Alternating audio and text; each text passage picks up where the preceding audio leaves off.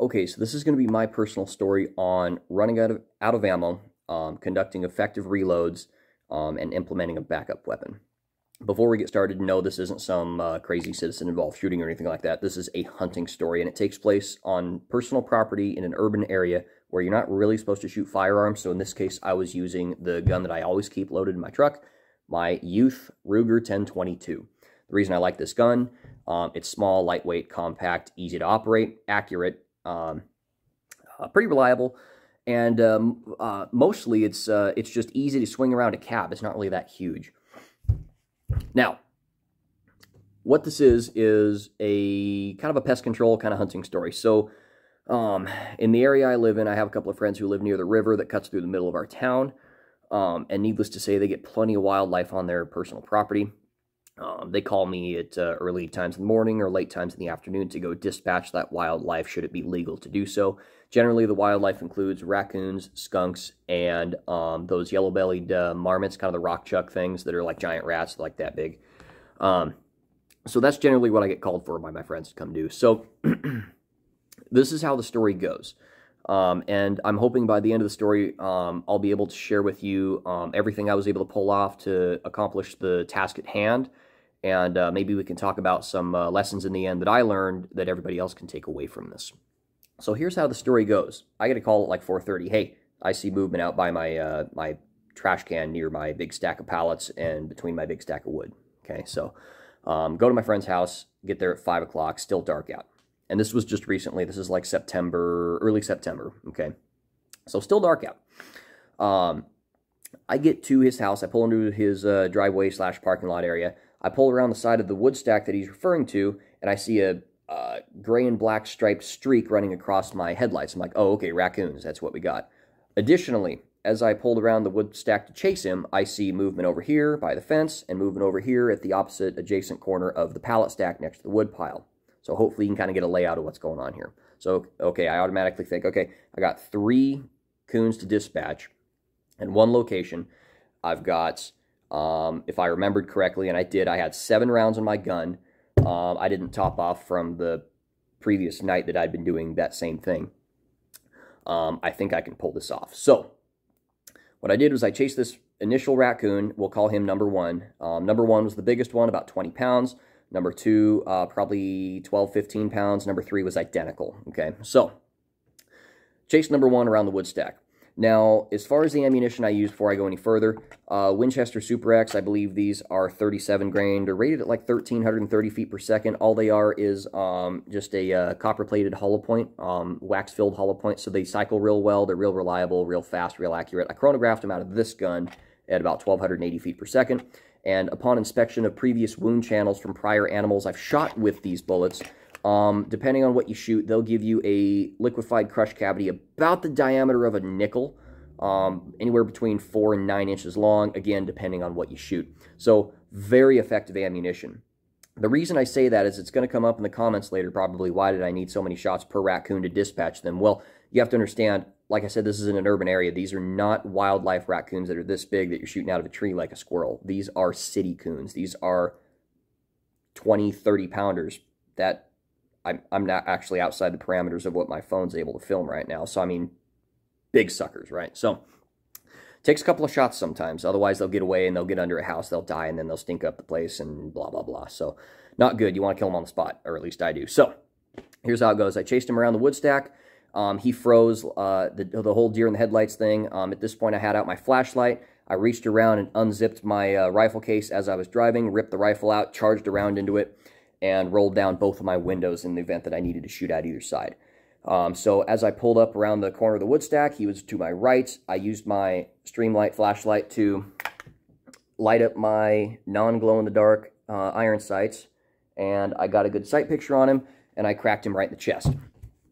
He kind of writhed around a little bit, jumped back up, and continued to run. So I shot him once more through the shoulders, dropped him where he stood. He was still crawling, shot him one more time. He did the little death dance, shot at him an additional time and missed, shot at him the last time, shot number 5, hit him, killed him. He's done, right? Dispatch the first one. Okay, so moving on to number 2.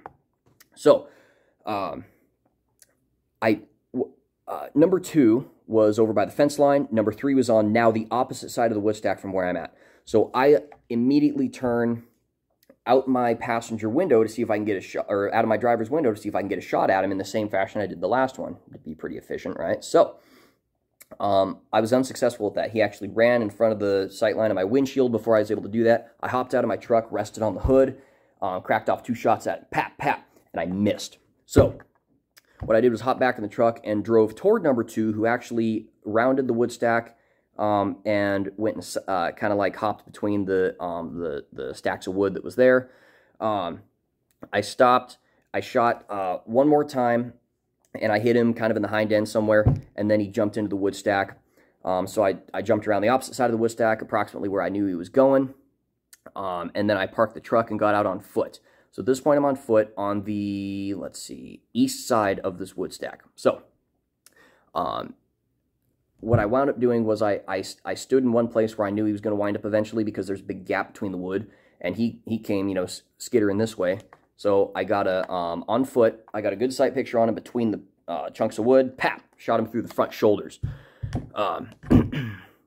So he ran actually from the wood stack over to the fence farther east, started running along the fence line, kind of dragging his front shoulders along. So I knew, okay, he is injured pretty badly. He can't climb the fence and get away from me, because, again, you want to dispatch him on the spot.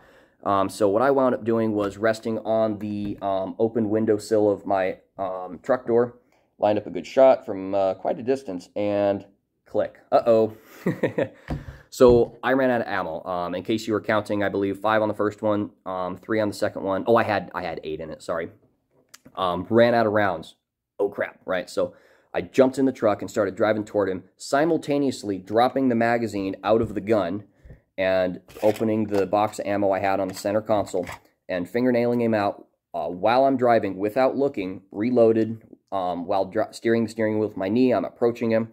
So I wound up getting 4 rounds into it, which I considered sufficient to finish the job, both for number 2 and number 3, which is still on the north side of this wood stack. So that having been said, I chased him down in the truck, reloaded without looking, slammed the magazine back in and charged it without looking, pointed the gun with the flashlight out the driver's side window. He froze, crack, right in the chest. He writhed around a little bit, crack, top of the head, done.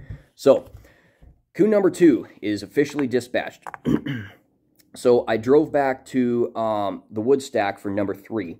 I dropped my magazine in the same fashion I did before, driving with my knee, grabbed the last 2 rounds I had in this box and thumbed them into that magazine. So in case you're not counting, I have 4 rounds in this magazine at this point. So this raccoon ran around from the north side to the west side, so I pulled around the south side to shoot him out the passenger window. And that's what I did. Now, I couldn't quite get a shot at him out my passenger window, so I hopped out and leaned the gun over the hood, and I shot at him, you know, pap, pap, pap. So I believe I shot 4 at him, and I know for a fact I hit 3 out of 4. Now, they were poor shot placement because this was about a 60-yard shot. This was a pretty long shot in between a stack of wood and a stack of pallets, okay? So that having been said, I'm out of rounds, and he's still crawling toward a gap in the wood stack. I knew I'd never see him again. He'd die in there. He'd stink because it's on personal property. That's not a good thing. I'm like, oh, crap, I gotta get this thing now. So forgetting I only had the 4 in there, click. Ah, damn it. So dropped the gun in the seat of my truck, dropped the flashlight, went to grab the pistol on my hip. Now, the question will arise in the comments why I chose this pair for hunting purposes. Bear in mind, I did not choose this as a mated set for doing that intended purpose. This was incidental, and I happened to have my daily carry gun for that day on my hip, and that's what I used to dispatch him. Not the most preferable scenario under urban circumstances, but again, between 2 stacks of wood, private property, no cameras, more or less muzzled sound level from in between the woods. So felt pretty comfortable doing it. Ripped my gun out of my holster, which in this case was my Glock Model 41. Used my accessory flashlight, Streamlight on it, TLR7. He was he was halfway through the wood stack when I got up there. Pat, pat, shot him twice with the pistol. Dropped him dead. All 3 dispatched. I pulled it off. So, stressful, difficult, overall pretty fun. So, Now for the kind of the analyzation of this story, which I hope I gave enough detail to. So what all did I pull off there? So, and this is not bragging, this is leading up to what we will learn as further lessons, because I did make some mistakes here. So what did I learn? So, first mistake, didn't have my magazine all the way topped off in the gun I was intending to use at that time, and I had time to do it. I didn't do it. My bad. So I had to implement a partial magazine reload, something that the FBI used to practice shortly after the Miami Dade shooting. The idea being, load the minimum amount of rounds you need to get the job done without wasting too much time getting it fully loaded so you can get your gun back in the fight faster. Okay. Magazine reload. I know I didn't grab another magazine and jam it in. I just used the same one, but I dropped it out, pushed it back in, and charged it up without looking. Okay. So, loaded that magazine without looking too. After that, accurate shot placement, use of a handheld flashlight, and then use of a backup firearm in the event it's needed. So, that having been said, what can we learn from all this? Well, there's certainly some skills that would come in handy to pull something like this off, because this is not something that I would have been able to do had I not actually practiced some of these things on the range. Everything I've told you today, I've put into practice at the range at some point or another, and it massively came in handy earlier this week. So, first and foremost, things that you should be able to do as a hunter, pest control person, self-defender, whatever it may be, you need to be able to operate the firearm you plan on using for that task accurately and effectively. So you notice most of my shot placement was actually pretty good. I'm going to say that was about 80% hit rate.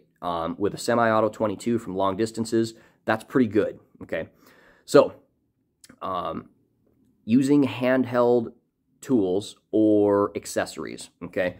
The implementation of things not attached to your firearm to give yourself an advantage. This is something you definitely should practice, especially if you have a gun that doesn't have some kind of a rail to mount something like that on and you're working in low-light situations. What else did I say on that subject? Oh, accessories. So, using things to your advantage. Okay, night sights, mounted flashlights. You notice I didn't actually retain this flashlight. I dropped this and the gun in my seat when I went to retrieve my sidearm, knowing the equipment that I had on it was sufficient to the task at hand. So, using tools, okay. Conducting efficient reloads, that's the third thing. You should be able to reload a magazine without looking. You should be able to retrieve and implement a backup magazine for any firearm on your person without looking. You should, let's see, so that's operate the firearm effectively using tools, conducting efficient reloads, reload without looking. Understanding and conducting efficient partial reloads when necessary. So, aside from having a backup magazine or something, the best I could do at that time was reload this one. I chose as I'm not going to say a tactical advantage. I'm not one of those guys, okay? So, for a timely advantage, I decided to reload the minimum amount of rounds that I knew I would need to get the job done as opposed to topping it off completely, okay? So, understanding and conducting efficient partial reloads is a must if you're only going to carry one magazine.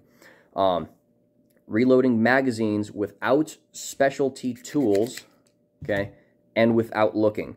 Extremely important, especially because I was actually driving while reloading. I never drove while I shot. In fact, the truck was always in park. But being able to operate a firearm safely while doing other things is important. So let's see, 1, 2, 3, 4, 5, 6.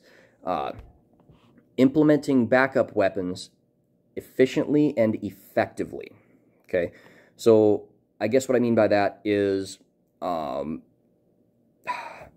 assessing the fact that you have a need for your backup firearm or a backup firearm if you happen to have one, formulating a plan, following through with that plan, and ending up on top, okay, being successful in that plan. So, implementing backup firearms.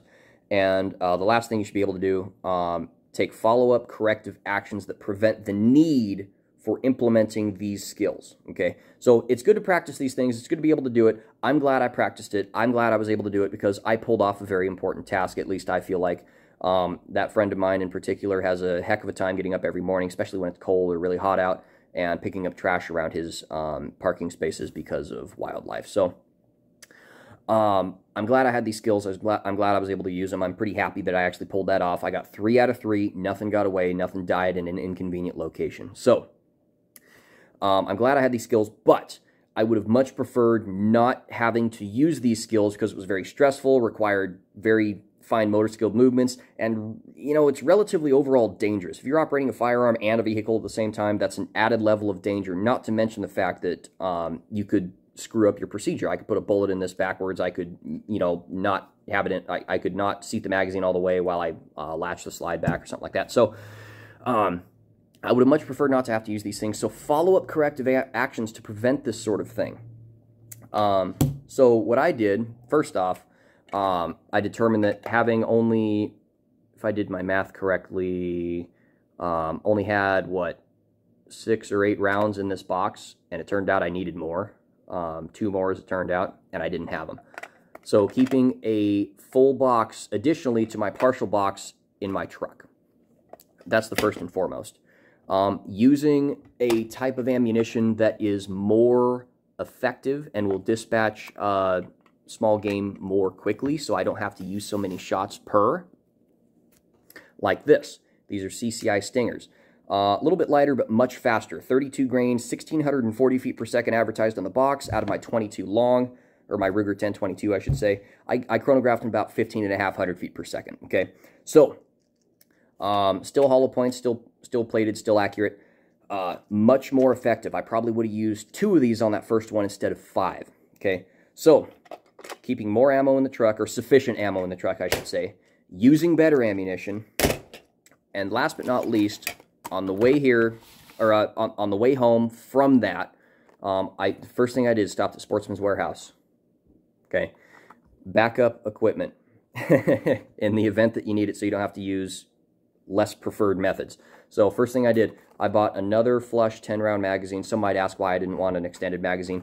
Again, sometimes I'm shooting out my car window, I'll bash it on the window and make the gun jam or something like that. So I just bought another 10-rounder flush magazine to keep loaded in my center console, keep this one loaded in the gun, so I won't have to implement things like backup guns and partial reloads and blah, blah, blah. So, corrective actions after the necessity for using the aforementioned skills.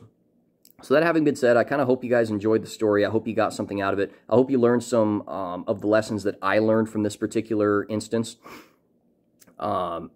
Again, practice the aforementioned skills. They will come in handy at some point or another. They certainly did for me. And in the event you have to use these skills, ask yourself what you can do better next time to prevent yourself from having to use them.